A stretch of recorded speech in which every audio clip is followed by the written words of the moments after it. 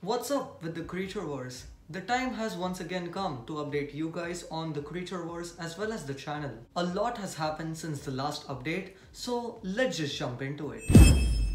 Regarding the Creatureverse, here it is. Just a sector of my bookshelf. I have placed vials in the box that they came in, my mister, containers for a future project, and my bigger enclosures towards the left side of the shelf.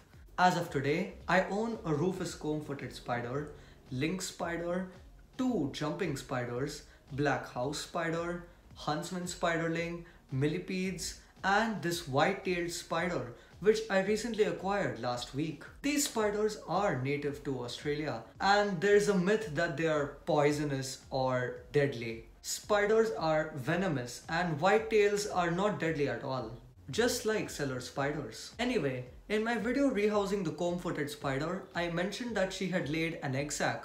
Turns out what she'd actually laid is what we call a phantom egg sac, being infertile and something which will just rot in a few weeks.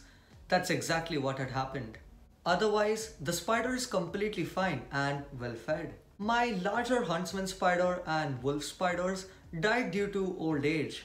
There was a comment stating that the huntsman spider was in too small of an enclosure, but later on I had rehoused it off camera. Wolf spiders anyways do not live very long, and I had caught adult specimens, both of which were refusing prey when offered. Regarding my recording setup, it's just a tripod with a ring light put around it. It records me and the current video background. There is a couple zoology related books as well as the A.B.S.E logo. That's it for now, and more elements will be added later on. The Creatureverse's Instagram page, which has pictures and shorts regarding my animals, creature updates and more, has uploaded its 100th post. Go and follow if you guys want to be updated. Also, I have a second channel which is all about physics and chemistry. If you guys are interested, click that beautiful red subscribe button as well as the other fun buttons.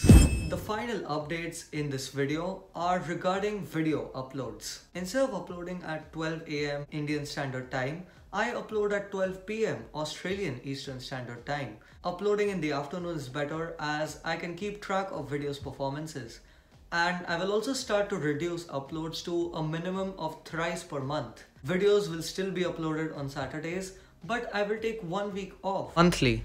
Next year, as my studies intensify, I'll upload once per 2 weeks. Less frequent uploads will allow me to make better quality content as well as have time to do other things, science related of course. For example, I will be producing this year's Inverse for Dummies series, maybe premiering from mid-November or December, and making more informative videos to better educate people about biology.